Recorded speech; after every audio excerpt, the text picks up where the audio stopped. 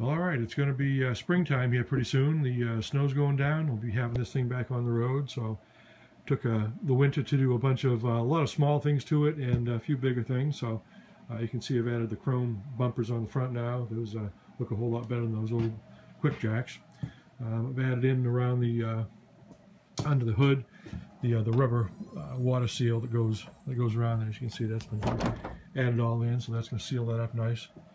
Also a box over here that I added in. This is for this is an RPM switch, and you can set the the off and on RPMs for it, and it's made to control the fluid pump for the transmission and to keep that thing pressurized until the motor spins up enough and the internal pump on the transmission takes over.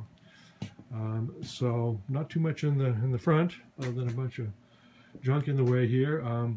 The J1772 connector, I wound up setting it all up in the middle there, and turns out that one connector that I had would go on, another connector wouldn't, so I had to wind up shifting that thing offset a little bit, so you can see it's now off to the side, but at least that all works now, and everything plugs in there. Added a kill switch for racing compliance for NHRA, and so I had that thing on the one of the posts previously, but I decided to mount that right down in the car there and put the sticker on and everything.